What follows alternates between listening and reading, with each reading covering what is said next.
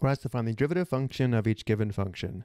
First, we have g of x equals negative 8 square root x times sine x. Because g of x is a product of two functions of x, we will need to apply the product rule of differentiation to find the derivative. The product rule stated to the right is the derivative of u times v with respect to x is equal to u times v prime plus v times u prime, or the first function times the derivative of the second function plus the second function times the derivative of the first function. We also need to write the square root of x using a rational exponent. So let's first write g of x as g of x equals negative 8 x to the power of 1/2 times sine x. Remember, the square root of x is equal to x to the 1/2 because the exponent on x is 1 under the square root, and the index for the square root is 2.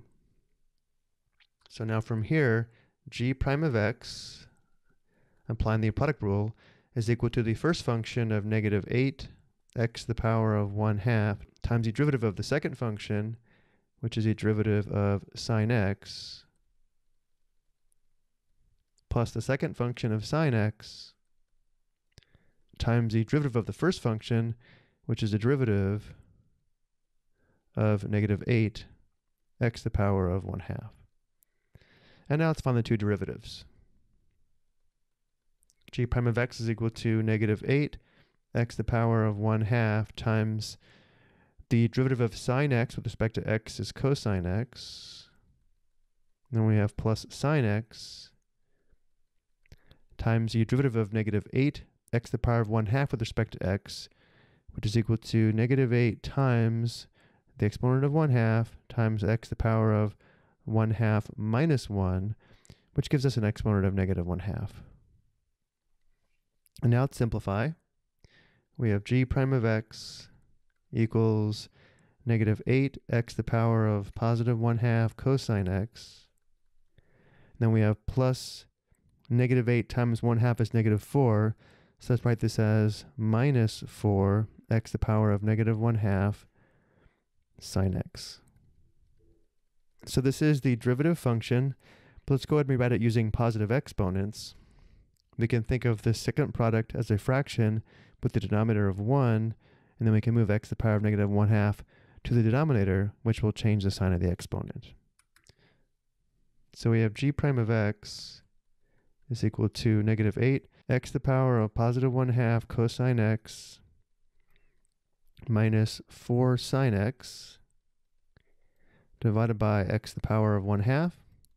This would be one way we might see the derivative function.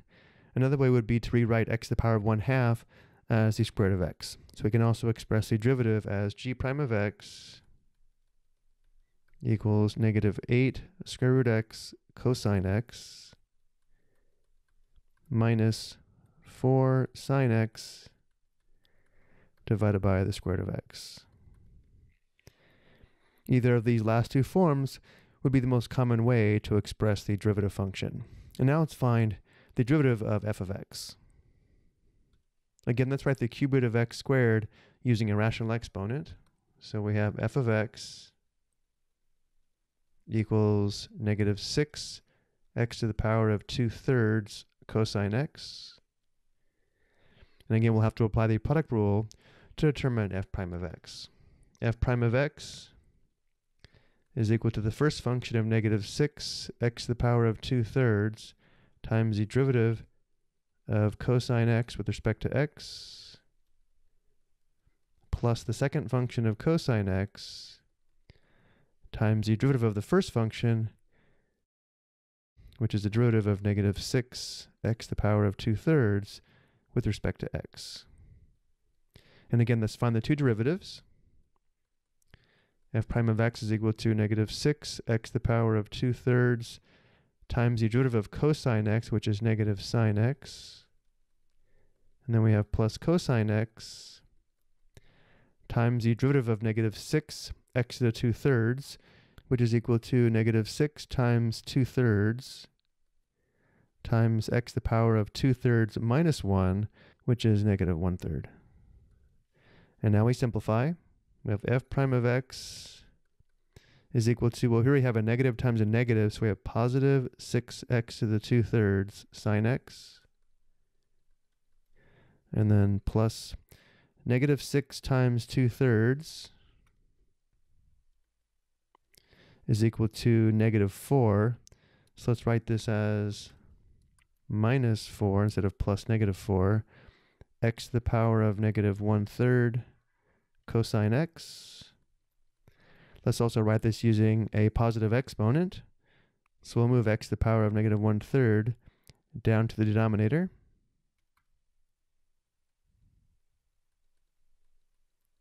We have 6x to the power of 2/3 sine x minus 4 cosine x divided by x to the power of positive 1/3.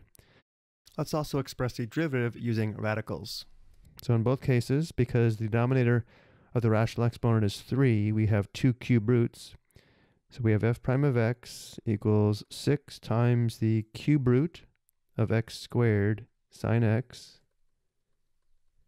minus 4 cosine x divided by the cube root of x to the first, or just the cube root of x. These last two forms would be the most common way to express f prime of x. I hope you found this helpful.